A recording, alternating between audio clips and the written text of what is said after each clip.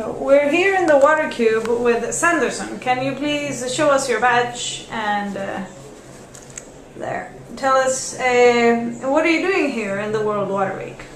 Well, I am representing the Ministry of Science and Technology and Innovation from Brazil in this important water event in the world, and making a lot of contacts with governmental people, researchers, scientists, and I'm also telling the participants what Brazil has been working on in the last year. And I can proudly say that we have the Ministry of Science, Technology and Innovation and the government of Brazil has created the National Disaster Warning Center in the city of Cachoeira Paulista in the state of São Paulo. Okay. Will be monitoring all the natural disasters in Brazil, floods and mainly floods that concern the most natural disasters that we do have in Brazil. Flooding. Yeah, flooding. Around which area? High stream, all over Brazil? All over Brazil, yes. Okay. The center will be monitoring. A lot of especially scientists, hydrologists, meteorologists are involved in this project, policymakers.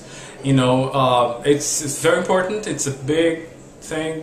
Lots of technology, new technology will be also used.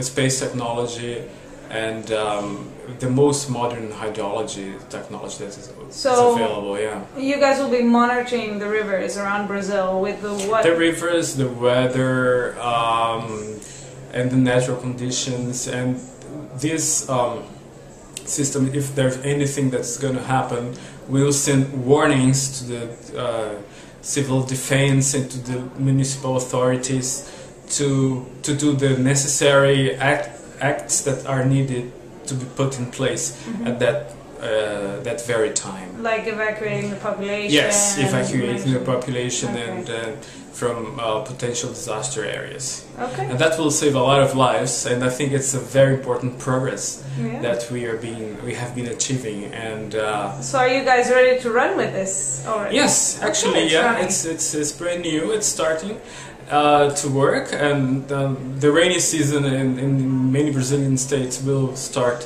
at the end of the year, and the center will already be working, and hopefully and for sure it will save the lives of many Brazilians. Great. And just as a reference, before this type of action was taken, a lot of people in Brazil were killed with floodings and similar situations? Well, yeah, people were killed in Brazil because of flooding and situations. Sometimes, as the event we had in the beginning of the year in the state of Rio de Janeiro, there was a very not the typical situation that happened in that area, and